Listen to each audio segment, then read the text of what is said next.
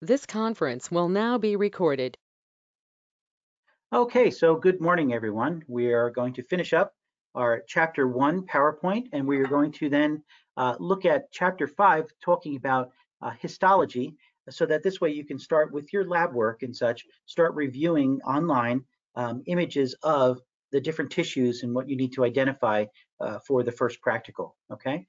So I'm going to finish up this Chapter 1 right now. We have a few more slides to go, so we're going to review homeostasis, right? So again, remember, this is the maintenance of a stable environment within the body via the metabolic processes of the organ systems in the body, um, despite what's going on outside of the body, right? Whether it's hot, cold, whether it's uh, moist, whether it's wet, whether it's dry, whether there's an increase in pressure or a decrease in pressure, no matter what goes on, there still needs to be this stability present within the internal functions of the body. And in particular, the set points for many variables present within the body. So we talked about these variables last class. We talked about temperature. We talked about blood pressure, heart rate, respiratory rate, your breathing rate, different chemical levels as far as sodium ion concentration, potassium ion concentration, and calcium ion concentration, very crucial for the nervous system and for the muscular system to do their functions. Okay. So homeostasis, very important. So state of balance of the internal body environment. When the body maintains homeostasis, everything functions in harmony, a healthy state. I gave you the example and I played for you the music of that the students playing the student orchestra, and it was not good music, right? It was really kind of just off key and just, kind of rough to listen to. I gave you that analogy of the a beautiful orchestra playing well as an example of a healthy working body that everything is working in normal healthy limits and there's vitality, there's no disease processes going on. That is the example of this beautiful sounding orchestra with all the instruments playing well and sounding in on in key, right? They're just beautiful music is being produced. But when there's issues, and so like an analogy to the children's orchestra, disease, right? Illness in the human body and whether it affects an organ or multiple organ systems, how that can create an imbalance, a diseased process, and so things are just not functioning like they properly should. So homeostasis crucial for the healthy human body. So another variable that we can talk about would be blood glucose levels. Okay, so glucose is a monosaccharide very easily absorbed by the body. Glycogen is how we store this monosaccharide as a polysaccharide. Glycogen is a larger molecule. It's stored in the liver as well as in the skeletal muscles. Okay, so let's see here as far as so levels will rise, blood glucose levels, dramatically after a meal. It makes sense. We're taking in nutrients, and so those levels will rise. Well, what's going to happen? So pancreas will secrete insulin, which will in turn allow for then excess glucose to be stored as glycogen, and also then the cells can utilize glucose for energy, and insulin acts as like the key to allow for those cells to be able to uh, utilize the glucose that's present. You'll see here between meals, pancreas secretes glucagon, right? Turns this glycogen, which is the stored glucose, into glucose and returns it to the blood. So that this way, between meals, when there's not much glucose present, we'll break down the glycogen, the larger molecule, into smaller glucose that can be present within the blood and allow for the blood glucose levels to be maintained. Okay? So thus, glucose levels remain nearly constant. Understood? So whether we've eaten or not eaten, the body will use insulin or glucagon in order to maintain the proper blood glucose levels. Body temperature is another variable, okay? And think of the hypothalamus as the thermostat of the body. Now, let's take a look here for a moment. I'm going to pull up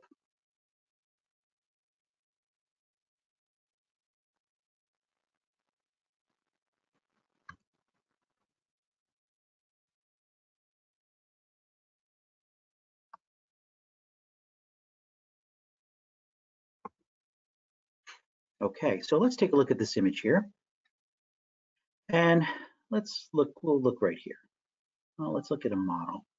Here we go, there's the model. Okay, so we're looking at this sagittal head model. In AMP1 and AMP2, we use this model and we go over all of these structures so that you'll know them. And what I want you to show right here is that this would be a cerebral hemisphere, okay? And then as we get the inner portion of the brain, okay, this area right here, okay? Now, this area right here is called the hypothalamus. This is the thalamus, okay? This is the third ventricle, the space that it's present within. This right here, this little pink structure, that's the pituitary gland. So right here is the hypothalamic region, okay, where there are different nuclei present that will be involved in one function will be temperature regulation. So that's really right here, folks, okay? So the base of your head is right here, okay? Here's your forehead. So here's where we're talking about as far as the hypothalamus. Very important structure. It's protected. It's really deep within. Okay? So let's go here. So the hypothalamus, so when you're writing notes, folks, right? When you're writing notes for here and I'm mentioning something like hypothalamus is really, it's the thermostat of the body. You should write that down. That's important to know. Okay. So the hypothalamus will detect an increase in body temperature and cause, so if our body temperature rises, right? So via negative feedback, right? I mentioned these terms, I believe, last time, and we'll discuss it more today.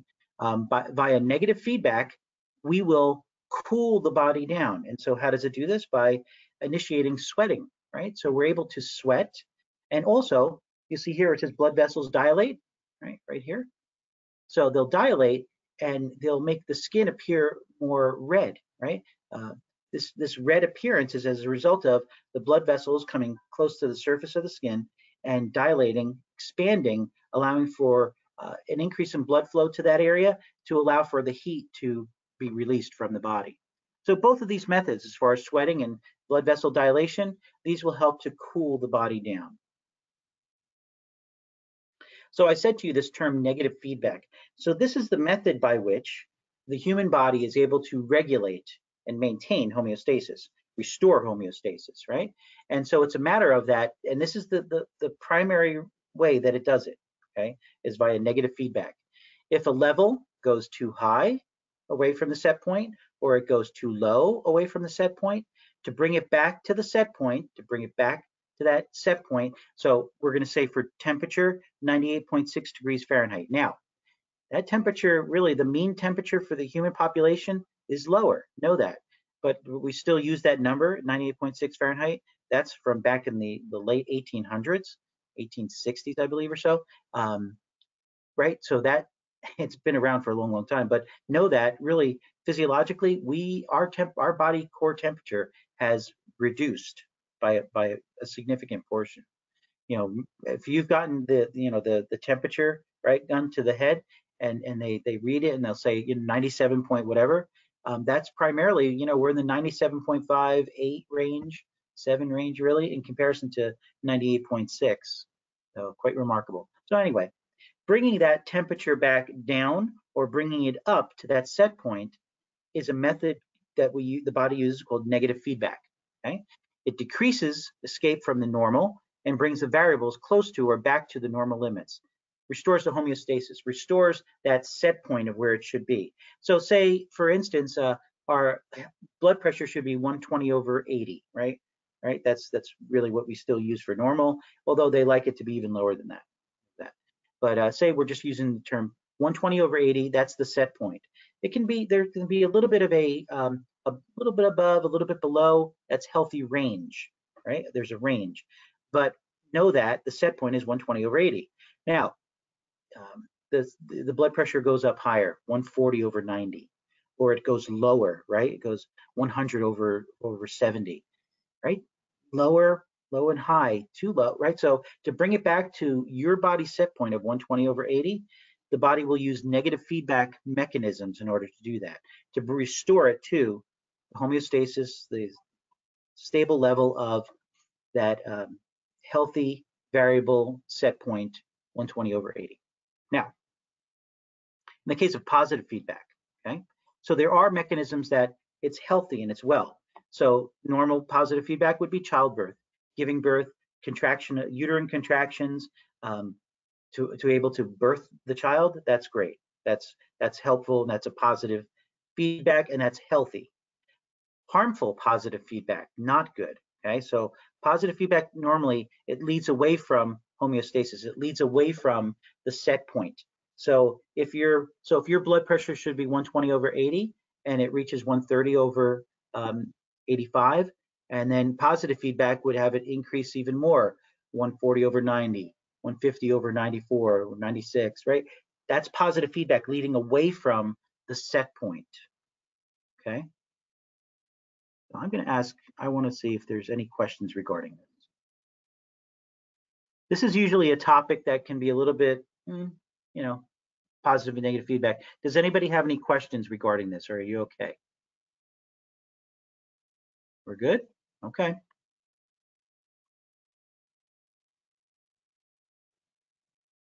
All right, coming back to the PowerPoint here. So also, stop cessation of bleeding, right? So a blood vessel is damaged and there's bleeding taking place, right? Or there's a cut in the integument as well as blood vessels and you're bleeding. What's going to happen with that in order to stop the bleeding, right?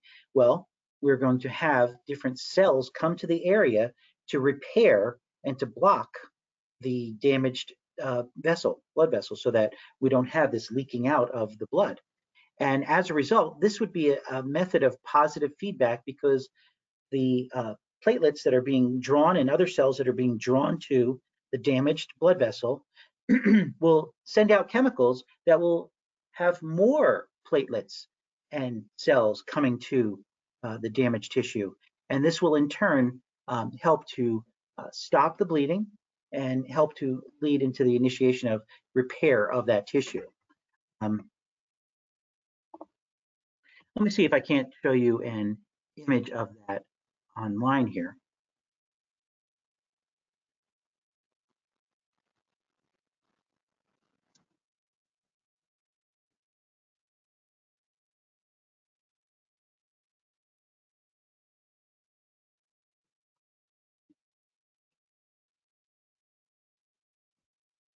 Okay, so let's look at an image here. This is a good one. All right, folks, so take a look at this image here that I have here present. I can just, let's see here. Yeah, you can look this up on your own, but I just looked up positive feedback and cessation of bleeding. So I'm just showing you an image here. And so you'll see that 1, there's a break or tear in the blood vessel wall, okay? Bleeding takes place. 2, clotting occurs as platelets adhere to the site and release chemicals. So here are the platelets, releasing of the chemicals. And as a result, clotting proceeds until break is sealed by newly formed clot. Now know that we're going to have, right over here, 3 before it gets to 4 at the very end. So 2, clotting occurs, platelets adhere to the site, release chemicals, which will draw more platelets to the site and other cells. Release chemicals attract more platelets, and it's in a loop, this positive feedback loop, until that hole is sealed, right? So that's important. So the clotting proceeds until the break is sealed by newly formed clot. This is an example of positive feedback, okay? So very important to keep that in mind there.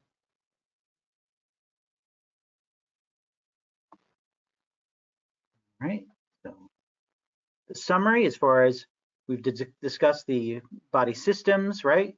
Looked at organization, directions, planes, cavities, structural units, right? We've talked about organization from the chemical level, cellular, tissue, organ systems, the human organism, right? Because the human organism is comprised of different body systems. Those body systems are comprised of organs. Those organs are made up of tissues. Those tissues or contain cells, and those cells are made up of different chemicals and such. Give me one moment, folks. I apologize. I have to just, I'm going to press stop for a moment. I'm just going to take myself off of the mic and camera for just one moment. There's an issue on my phone I have to give to my wife.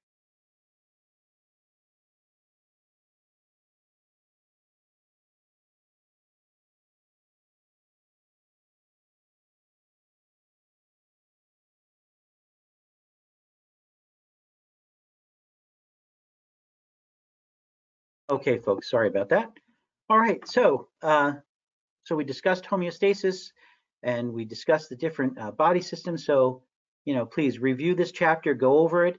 I would highly recommend that you are taking notes on the PowerPoint, that you're creating flashcards for yourself, as well as you will begin to start looking at the anatomical flashcards uh, very soon. Okay, so please start creating your own little 3x5 flashcards for all the terms that are present within this chapter. That'll be very helpful. Okay, so let's stop sharing for a moment and just see if anybody has any questions. How are we doing, folks? Are we doing okay? Does anybody have any questions for me at all? Because right now, then, Megan, do you have a question? Bianca? Yeah. So with the positive feedback example that you had given us, Yes. it was showing it looks like it's restoring homeostasis when it's the blood vessels clotting to prevent the bleeding from continuing. So that's And positive. so, yes. And so, but that really is a case of positive feedback in a very healthy way, but primarily positive feedback does not do that. Understood? So, because positive feedback usually leads from so like in the case of temperature, if your temperature were, say 98.6 is healthy, set point, and it goes to 99, and then positive feedback, if a positive feedback mechanism was taking place, it would actually push it further away from the set point, right? Whether it's too high or too low. That's not healthy. That's not good. Does that make sense? Okay. Yeah. I just So primarily what's going on is that negative feedback always brings it back to the set point, whether it's from too high, bringing it down to the set point, or if it's too low, to bring it up to the set point. That's negative feedback. okay. So when it's clotting and when it's fully like done clotting, how is that? It's not restoring homeostasis? Is it because it's No, still it did restore homeostasis, and it's just one example of, like, there are only a couple examples of healthy positive feedback, right? So listen to this one. When a mother is giving birth and she has contractions, right? So she's in labor and she's having uterine contractions to birth this baby. Well, they start off where they're strong, but they're maybe not as intense as they will be down at the end, but they're still pretty strong, but they're spaced, the time period is further apart. As time goes on and chemicals are being released that the brain is telling the body, hey, release more of this pitocin, or actually oxytocin. Pitocin is what's produced. It's you can be given this in a drip, okay? Pitocin, yeah. So oxytocin is what the body's producing, and oxytocin will actually increase the strength of the contractions and decrease the time period between the contractions. Right?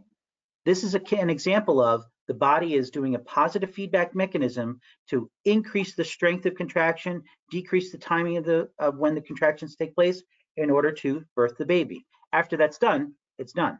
Unless, well, really, the mother will then actually also deliver the placenta. Okay, but this is what's going on. That's an example of positive feedback.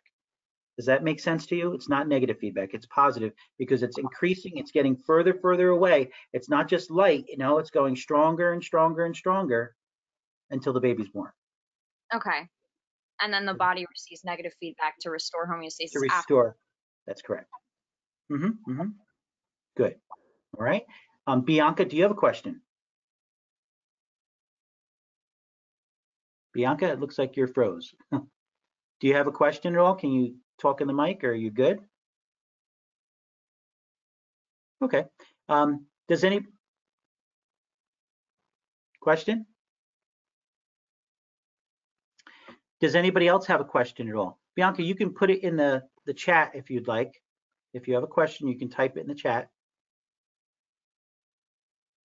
Okay. All right. So if we don't have any questions, I'd like to then share with you this PowerPoint. So I'm going to hide everyone, and I'm going to share with you this PowerPoint. Again, I didn't post it, but I will post it by the end of class so that you'll have access to this. And this PowerPoint is of the tissues, right? Histology. Okay, very, very good, Bianca. Very good. Take a drink here for a moment.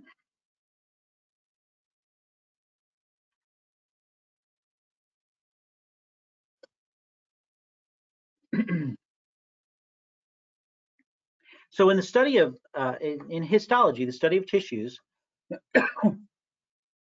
in the lab, you'll be required to identify certain types of tissues and cells present within the tissues. So again, know that, excuse me, that these tissues are comprised of special types of cells, and there's also going to be different things that can be produced as far as glands might be present also. Okay, so let's take a look at this PowerPoint here, and you can take notes, and I will go slow through the presentation. Well, Mina, we'll talk about that after then, okay? I'll send you an email regarding that.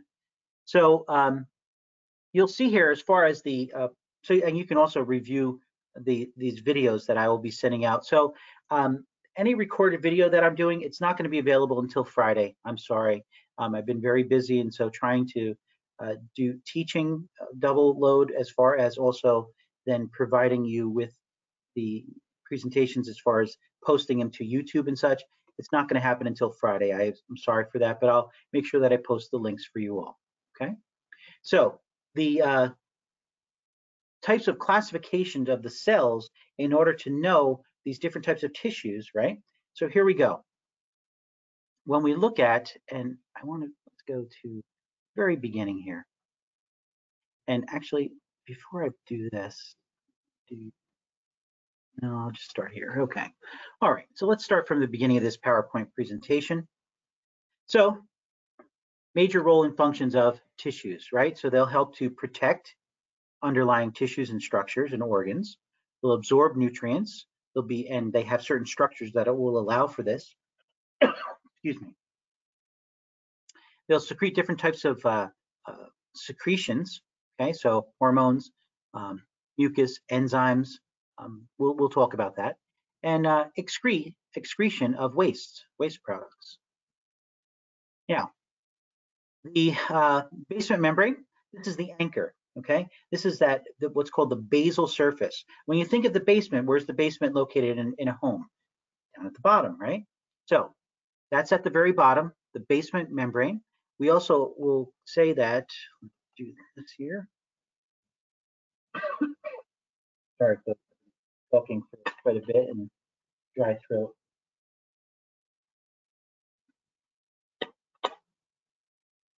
Okay, so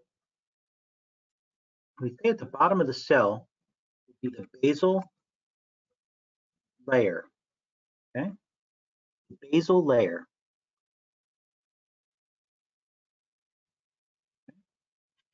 And really, these cells are very tightly packed cells. They're very close together. You'll see an example of that in just a moment. Okay. Do this here.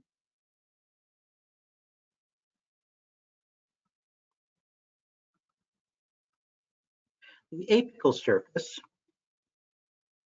is the top layer,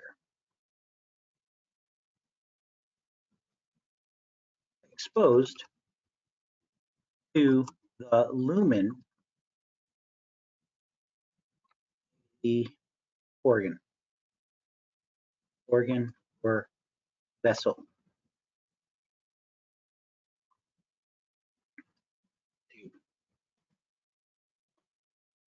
Okay.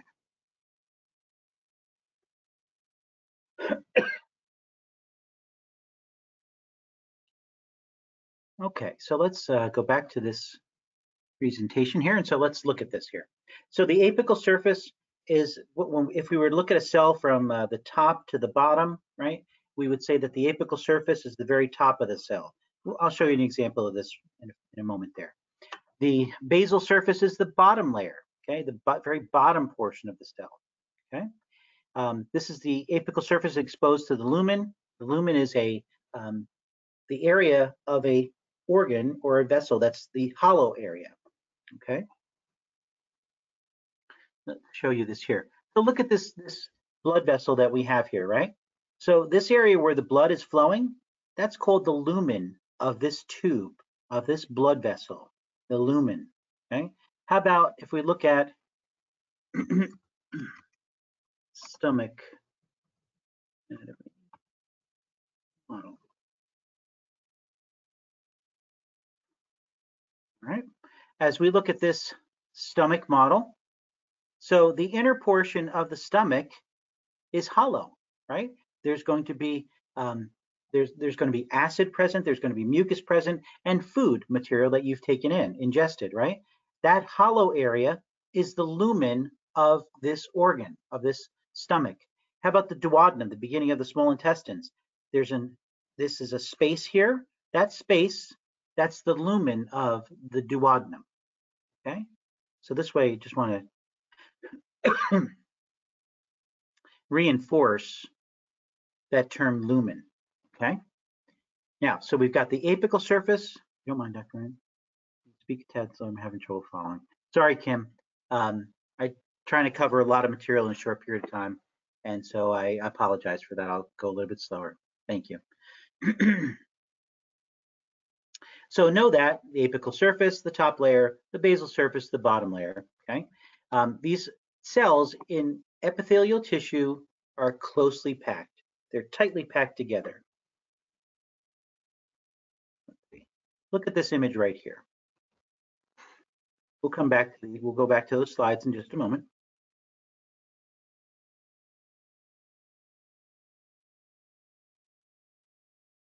Okay, so you're welcome, Wyatt. Thank you. So you'll see here are these cells. They're cube shaped, right? So they're called cuboidal. You see how they're all tightly packed? They're all close together, right? Now they're all close together, they're tightly packed. And look at here, see this area that's white? When we're looking at the tissues under a microscope and looking at images of these tissues, okay, the white area represents the lumen. So inside of, so we're looking at as far as wherever this may be, as far as kidney tubules. So present within the kidneys are these tubes. Well, these tubes, there we go. The inner portion of the tube, that's the lumen. Now, so here we have cuboid shaped cells right here and cube shaped cells right here. So there's cuboidal cells both sides. The apical surface is right here. You understand? That's the area that's open to the lumen. Does that make sense? Hope that makes sense. So again, then the basal surface and the basement membrane would be here, deep within, that's anchoring the cell. So here we have two layers. So two layers would be considered stratified.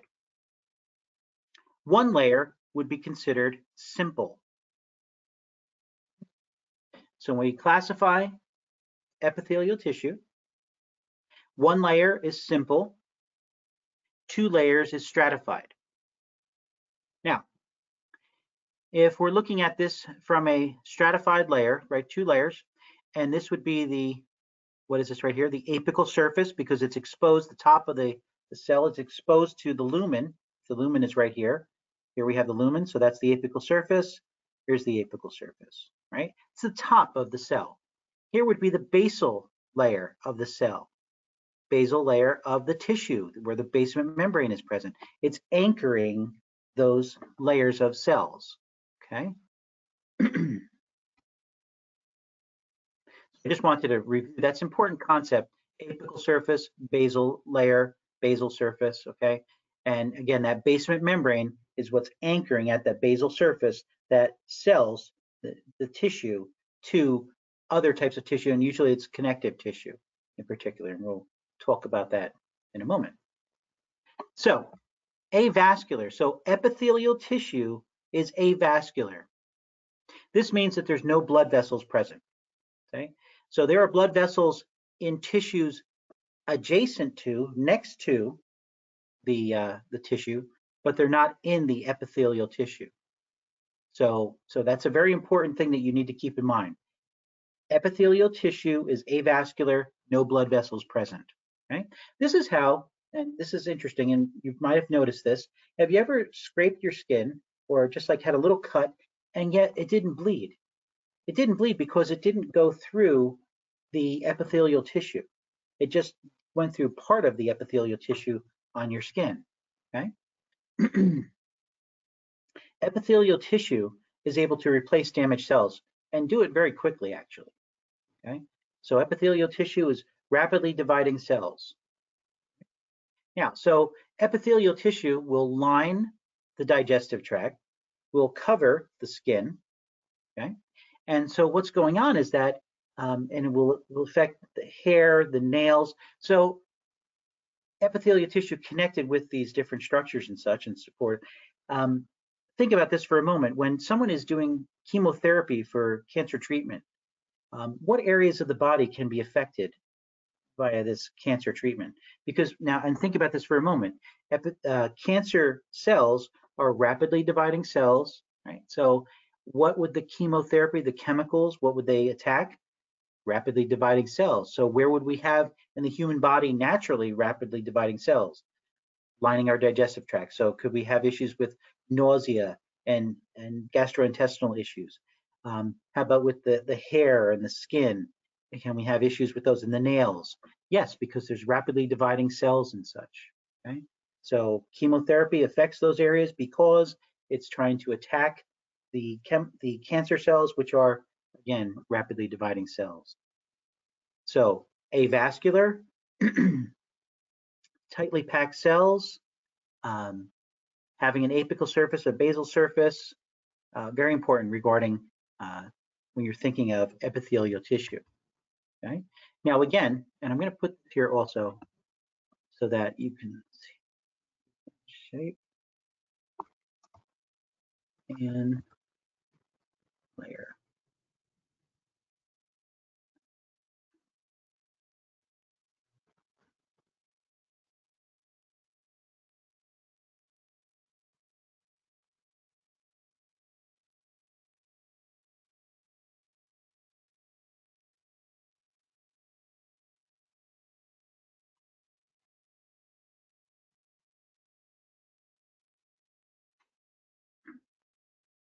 Okay.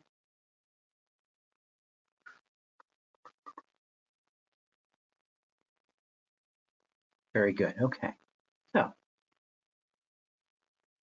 So we have shape and layers. So we'll do the layers first because I just put them there.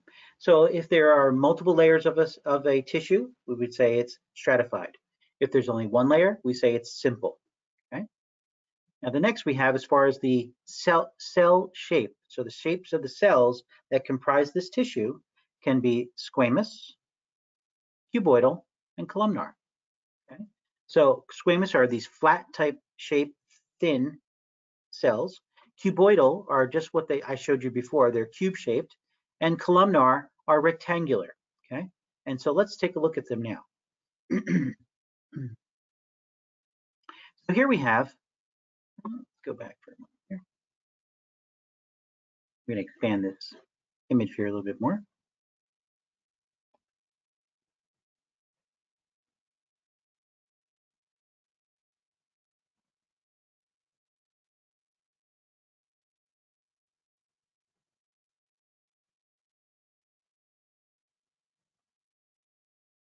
Okay, so squamous epithelial cells, you'll see how they're pancake shaped, they're flat, and they're kind of an odd type of a shape. So what are they? They're flat, irregularly shaped cells, line the heart, blood, lymphatic vessels, cavities, the alveoli of the lungs. So in the lab, when I'm showing my students, I show them a portion of the lung that has these squamous type epithelial cells. So I'm going to go through these next two slides, and then I'm going to go to Google and just show you what I would do as far as how you should study in learning these types of cells and different examples, okay? And I'll show you examples of simple and stratified squamous epithelial cells. And so know that if we just have one layer, then that would make it easier for material to move across that one layer, Okay, so think in terms of like the lungs. That would be very easy for gases to diffuse, right? So oxygen to diffuse into the blood vessels, or CO2 to diffuse from the blood vessels to the lungs. One layer that makes it very easy. Multiple layers, think your skin. Your skin has multiple layers of epithelial tissue to act as a barrier and protective barrier, right? Think in terms of like the oral cavity for also stratified squamous epithelial tissue, or in the vagina, stratified squamous epithelial tissue. Okay? I'm going to increase this even a little bit more here.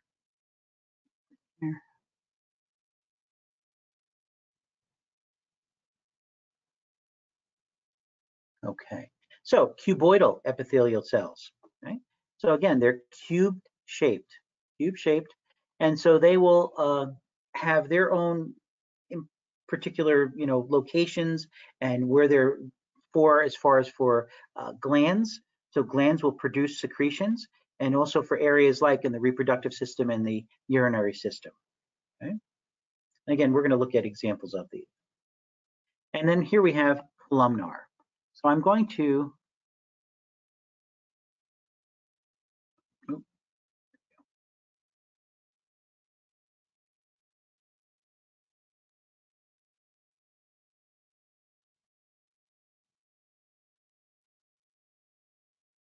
all right.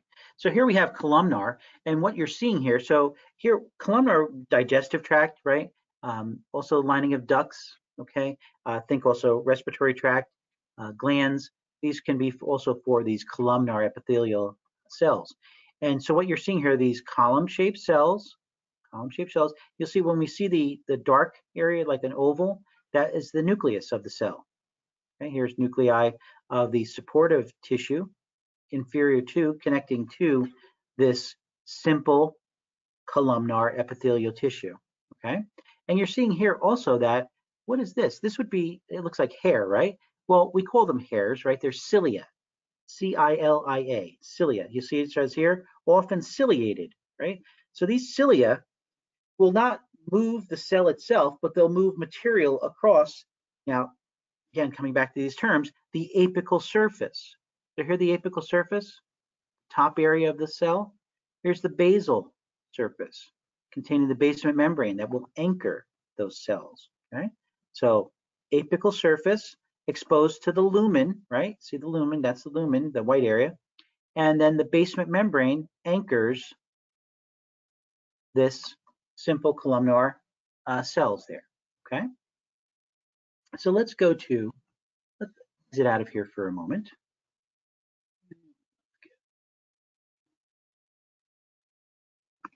So let's we're going to do Google search, right? And image search and such. Now, I'm going to show you how you should properly do this though, okay? So please take notes regarding this. So let's look up first, or actually, let me show you I'll show you the website. That's a nice website for histology. It's called, and I know I shared this with you, Histology World. Here we go, histology-world.com. And this is a very good, well thought out site that has a lot of good information on it. And it'll help you as far as you can click over here.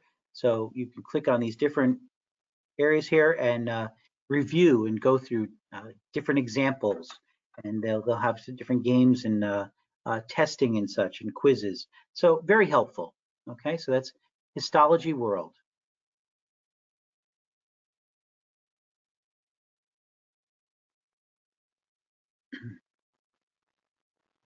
Now, when searching for these tissues, so I'm going to show you how I would do the search, right? So I would do simple. So when you're searching, you need to use the full name. You can't just use you shouldn't just use the partial name, because really in the lab during testing, you will be required to give me a specific, or Dr. Massimo, the specific exact name for the tissue. So let's show you here. So simple squamous. Now, epithelium or epithelial tissue are both accepted.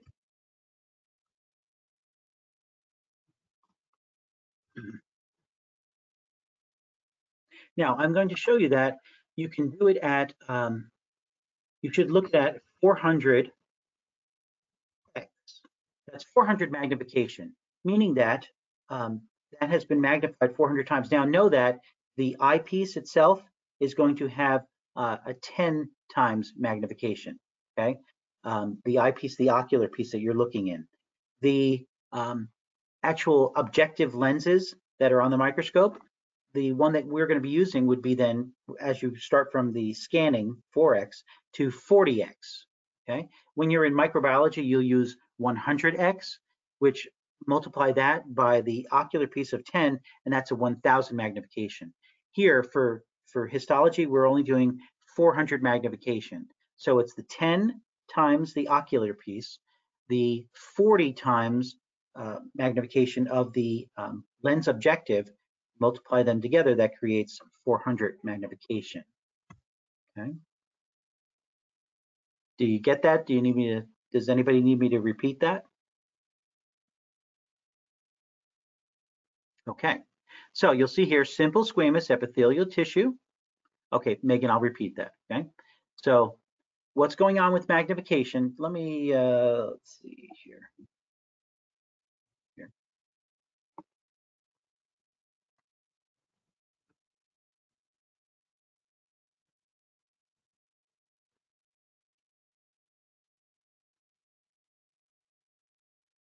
See if I can just show you regarding.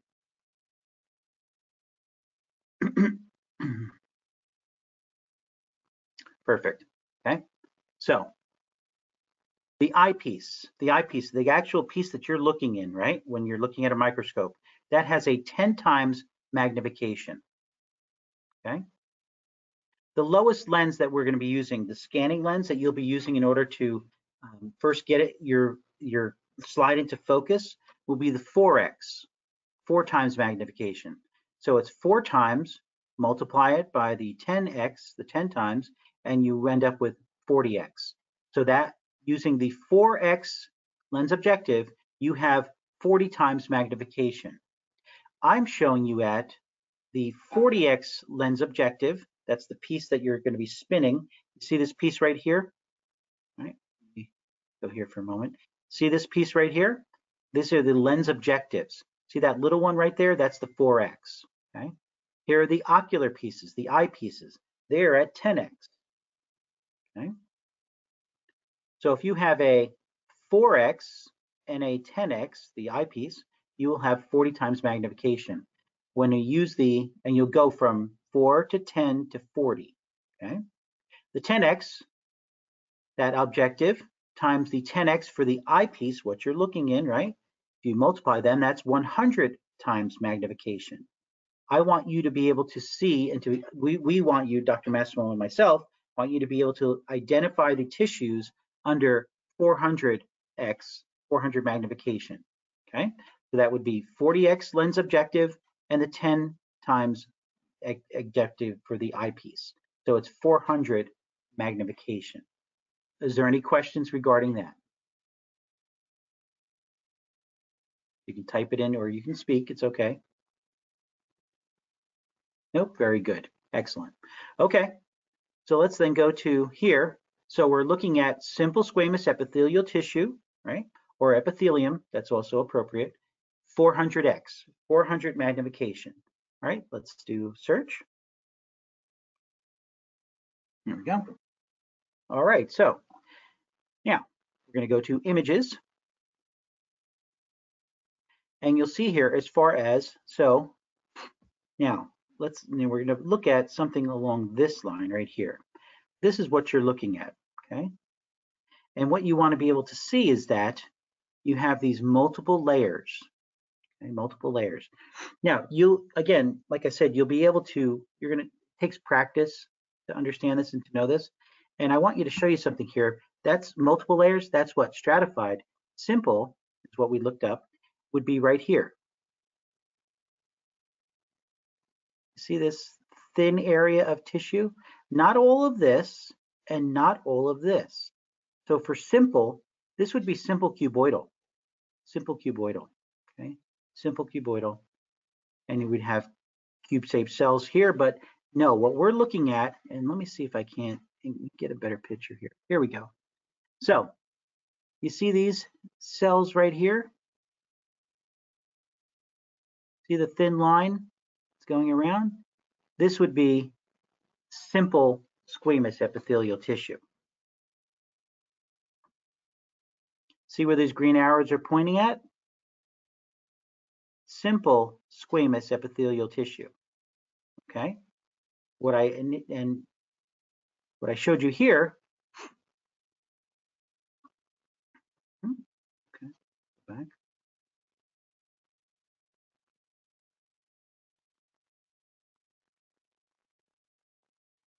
Be for stratified.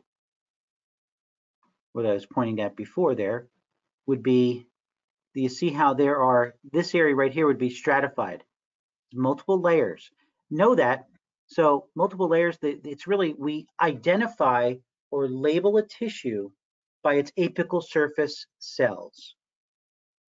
Okay, so I'll repeat that again. So we identify a tissue by its apical surface cells.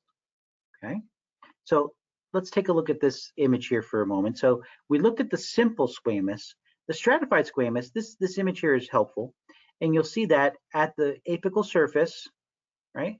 This is the basement membrane, right? So we've got this basal surface cells right here for this stratified squamous.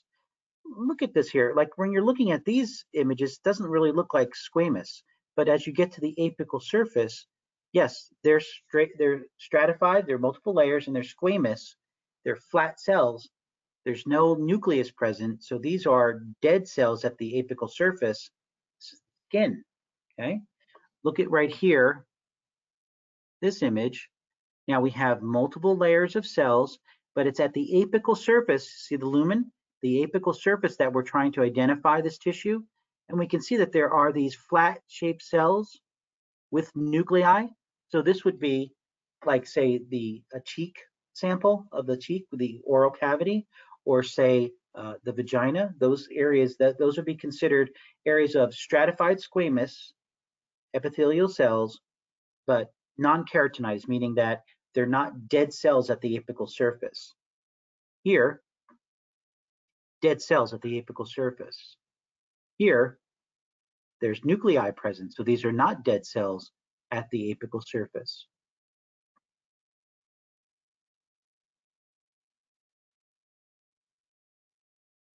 Okay. All right. So right off the bat there, so we're looking at simple squamous, one layer, flat pancake-shaped cells. Stratified squamous, multiple layers of these flat pancake-shaped cells at the apical surface. So know that they're not flat and pancake-shaped at the basal surface of these multiple layers for stratified squamous. Any thoughts or comments or any questions? Just so that we kind of get that on the same page with that so far.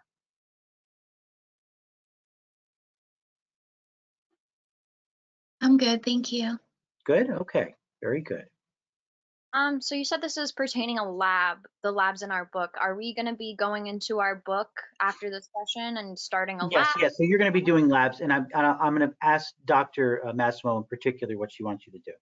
So yes, Okay. it'll be a couple days. So right now, what I'm doing is I'm trying to introduce to you how to understand, what you're looking at as far as histology and study, because this is something that it doesn't just come within a week and you're like, oh, good, I got this. No, this is a hard subject matter, and it takes a while to get it and to learn it. So that's why I'm trying to help you. Yeah. So this is the lab today, as far as I'm helping you all learning about the histology and about identifying the different types of tissues, okay? So that's Okay. what I'm taking the time to do today. All right? Very good. Okay, so let me move on. I'll hide everyone, share my screen. All right, so let's go to, so let's do simple cuboidal epithelium, and we're going to do So this is what you should do. You will do when you're trying to study and look at multiple images of examples of this type of tissue. Okay.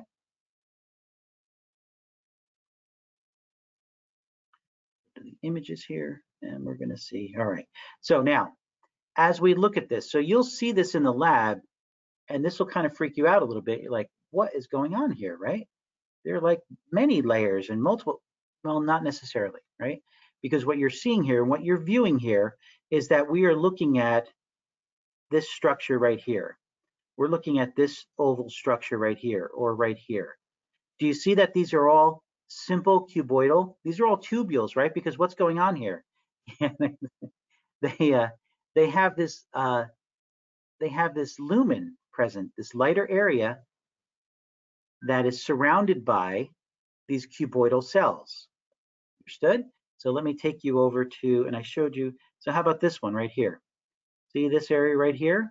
These are cuboidal shaped cells. Here's the lumen, okay? Let's look at this image. So here we have, it looks kind of like, whoa, there's a lot of these cells, but really know that these tubules, right? Here would be one, here would be one, right? So it's one layer, one layer, one layer. And know that it's tissue so that there can be an overlapping of the tissue itself. The tissue isn't just flat like a piece of paper, right? There's depth to the tissue. So that's why you can see other cells underlying, all right? And some are more clear than others because, again, this sample is not just, it's paper thin, but it's still, there's still depth to the sample itself, if that makes sense, right? Okay, so that's what you'll see as far as in the lab. Here's another example. So you see here, here's the lumen, right? The LU, the lumen. And you'll see surrounding the lumen, we have this layer. See where the arrows are pointing? That's one layer, simple cuboidal epithelial tissue. Okay. Let's go now to, let's do simple columnar.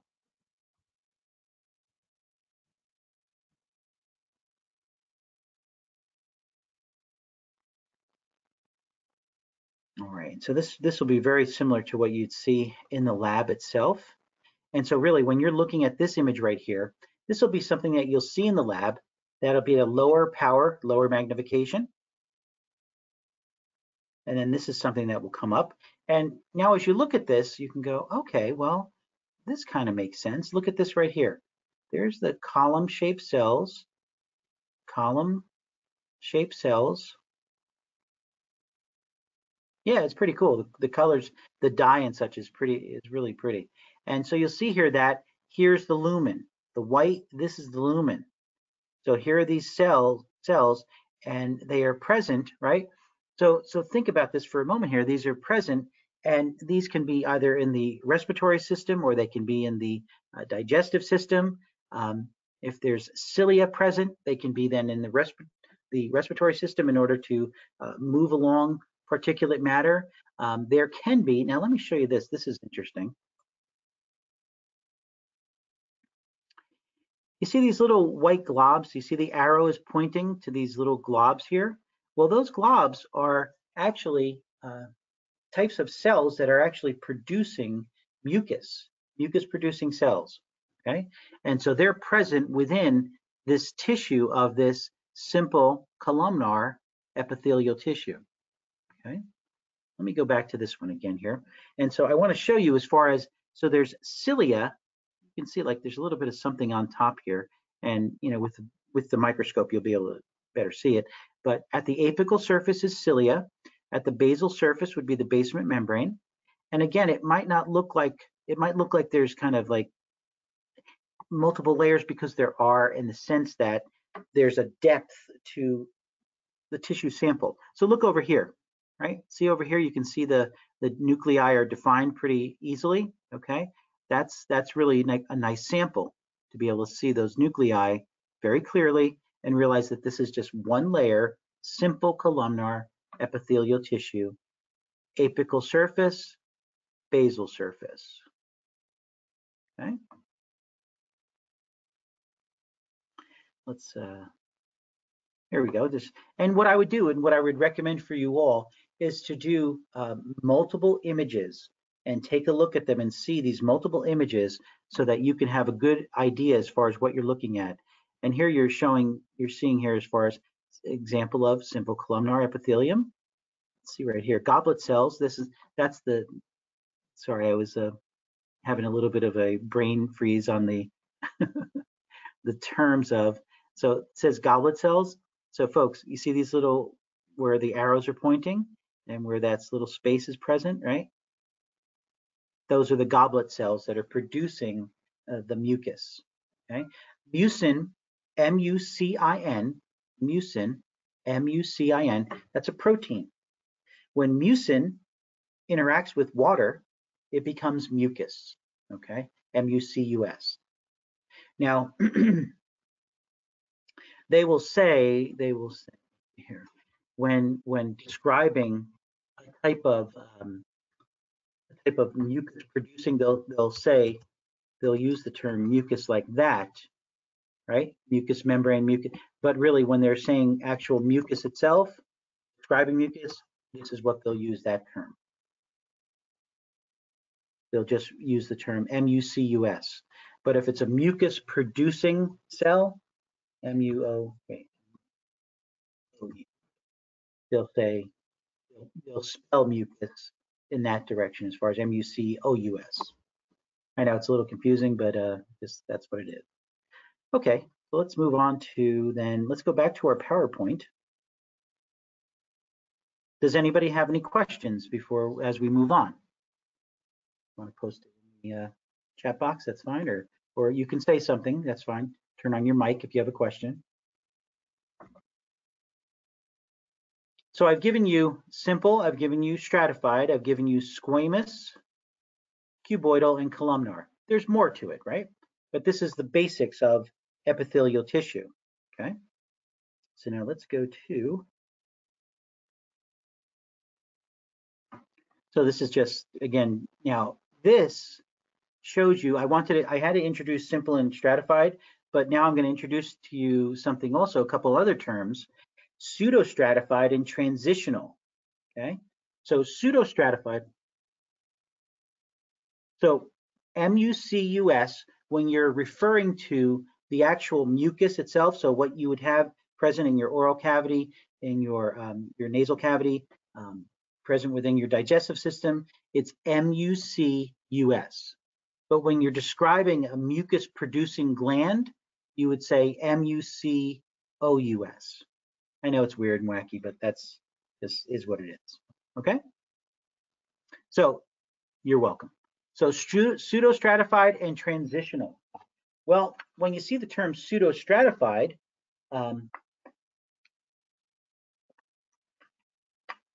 that really helps you to think of what does pseudo mean? Pseudo means it's not real, it's false. So pseudostratified appears to be multiple layers, but it's not, okay? So that's a little bit of a wrench in the works, so to speak, right? So pseudostratified appears to be multiple layers, but it's not. And transitional is many layers, multiple layers, but they're easily stretched. So say for the urinary bladder, which contains urine, right? Your kidneys are filtering blood. They're allowing it to enter into the ureters, into the urinary bladder, and the urinary bladder then will release it through the urethra, the urine that's been produced. But the urinary bladder can expand. So if it can expand, it can get bigger, right? It can allow for more urine to fill it up. So that's transitional epithelial tissue. So we're going to take a look. So here we would have pseudostratified. Now, pseudostratified really does kind of look very similar to simple columnar, but when we give you an example of simple columnar in the lab, we really do try to do all that we can to show you something that doesn't look exactly like, very similar to pseudostratified. What's going on is that because, again, the depth of the tissue, that's why it looks like there's multiple layers, although there are not, okay? And you'll see here that this is ciliated so that there are cilia present. This little hair cells present on the apical surface. So apical surface, lumen, apical surface, and then we have here the basement membrane, the basal layer, that bottom layer. Okay. Transitional epithelial tissue. Now, so I'm going to show you my examples that I think represent these both very well. Transitional epithelial tissue is important to take a look at and to see that this type of tissue, it has multiple layers, but notice that it's different from the stratified squamous, right? It doesn't have thin shaped cells here. It has oval shaped cells at the apical surface. So here's the lumen. Here's the lumen, it's white, right? So the apical surface, the very top layer of this transitional epithelial tissue, has oval shaped cells. So let's take a look at both of these types of cells as far as the pseudostratified and the transitional. We'll look at pseudostratified first, okay?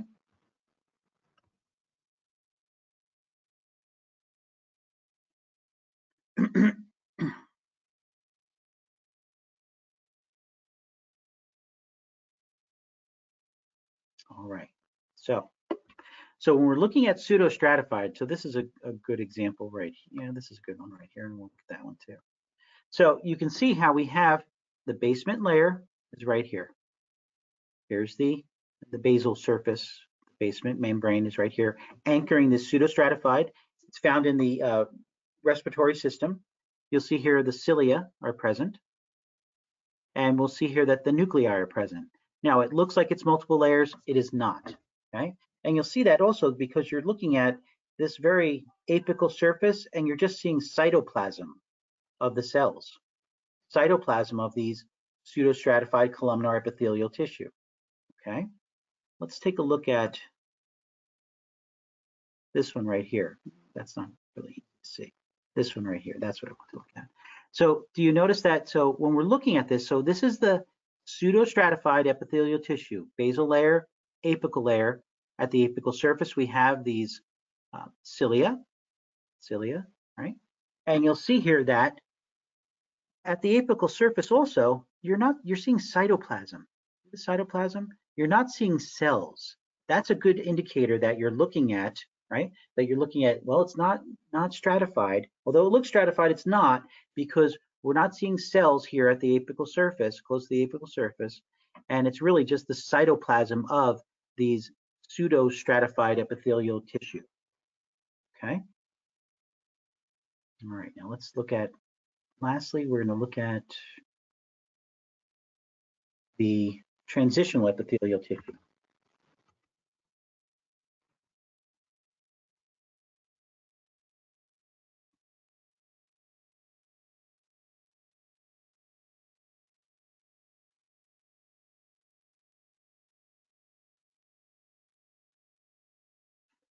Okay, now I'm going to show you what I would focus on as far as how I would look at the tissue and such.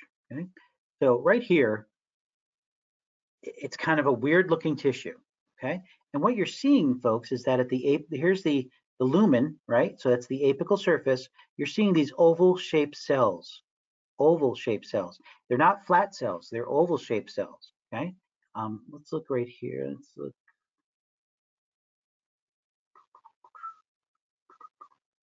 That's another good one. Yeah. So this is something in the lab that I would be able to closely approximate as far as showing you that at the apical, here's the lumen, and this could be like urinary bladder. It could be also ureters and such. This would be oval shaped cells at the apical surface, multiple layers. This would be transitional epithelial tissue. Okay. So, and this is why I'm introducing this to you early on, is because I want you to be able to see that this is, it's not easy stuff to be able to identify these different types of tissues. But we're starting here today with looking at epithelial tissue, and then we'll progress and look at the rest of the types of tissue as far as connective, as far as muscle, 3 different types of muscle, and as far as also the nervous tissue. Okay, so I'm going to stop recording.